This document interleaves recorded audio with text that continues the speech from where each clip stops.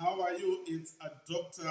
Muso. Today I want to talk about the activities that were done by the early people. I want to focus on a basketry. Today I've got two types of a basketry that were done by the early people. We want to focus on what was done by the people in the Roji state.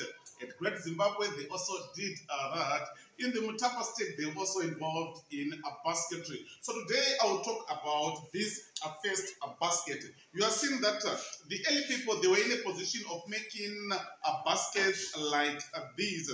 These small baskets, they were used to put their fruits. When they went for gathering, they also put what small fruits are here, and these usually they were carried by the children, the young people. They carried these small baskets. So we are seeing that the early people in the Mutapa state, at Great Zimbabwe, in the Roji state now, they were so much artistic in the sense that they could make small baskets like these.